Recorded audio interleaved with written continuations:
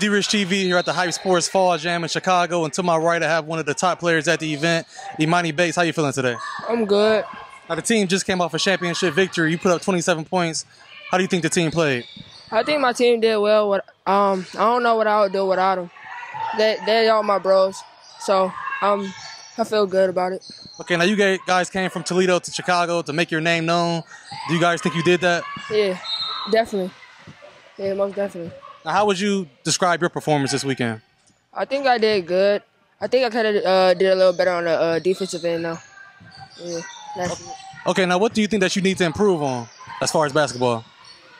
My defense. In my opinion, I think I'm the best offensive player here right now. I need to just work on my defense. Okay, what's the strongest part of your game as far as offense? Getting to the hole, jump shooting? Getting to the hole and shooting. But I've been working on getting to the hole more because I'm big, so I wonder why not.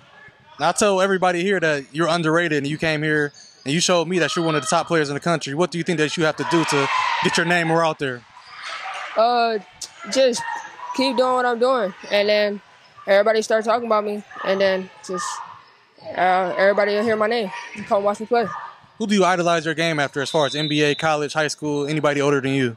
My favorite college player is Miles Bridges, and my favorite NBA player is Kevin Durant. Kevin Durant, because he's tall and he's lanky and he can get the ball up there? Yeah. I think I play like him because I'm skinny too and I'm tall, so yeah. Okay, now what do you look forward to coming up next AAU season as far as going to tournaments and everything like that?